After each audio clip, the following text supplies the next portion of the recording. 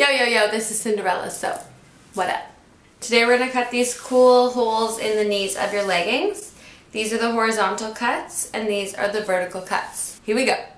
So we're going to start with one knee of the legging. Wherever you want to cut, wherever the knee is, you just want to fold that in half and flip it on its side. Then we're just going to take our scissors and cut horizontally into the fabric and just making a couple snips.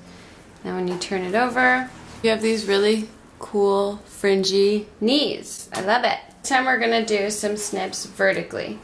So this time you want to take the knee, flip it in half, and make sure you're just cutting through one layer of fabric. You don't want to cut through the back of your legging as well. You just want to cut through the front.